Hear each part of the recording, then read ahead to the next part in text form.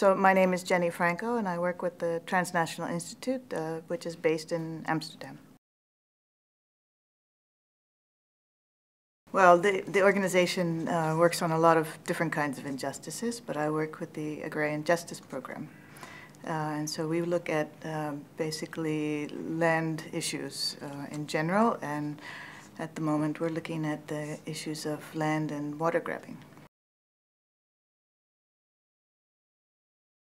Well, that's a big question. You can start with sort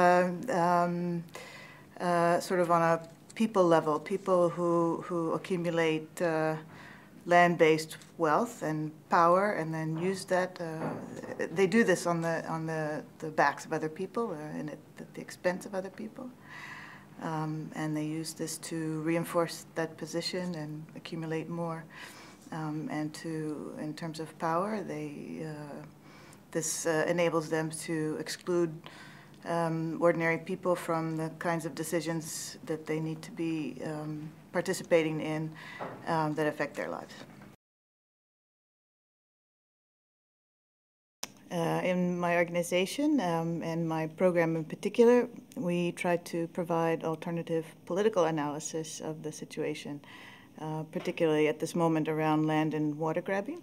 And our main goal is actually not to directly influence policy processes, but actually to try to provide the analysis that social movement organizations, particularly peasant movement organizations, need in order to then try to influence policy and politics.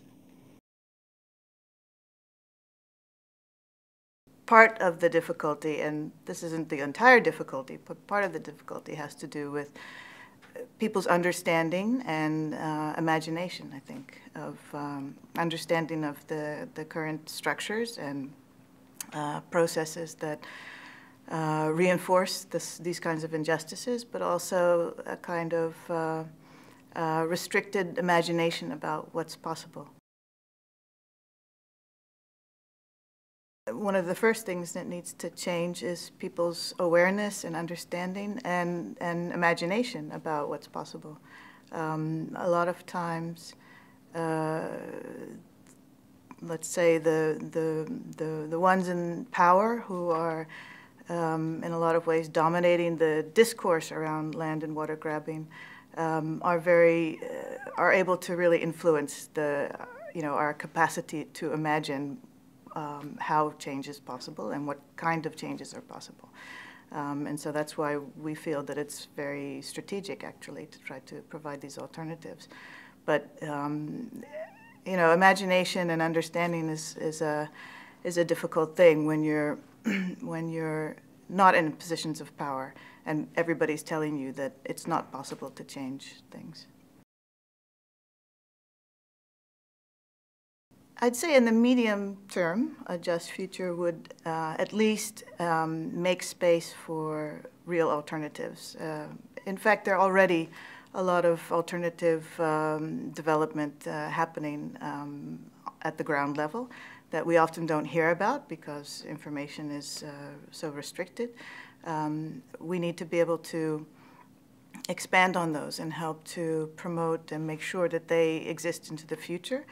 And so in the medium term, it's a question of trying to make space for those to be accepted as legitimate and eventually expand them even further so that we have in place systems of farming, for example, that don't create ecological harm, that distribute wealth more evenly.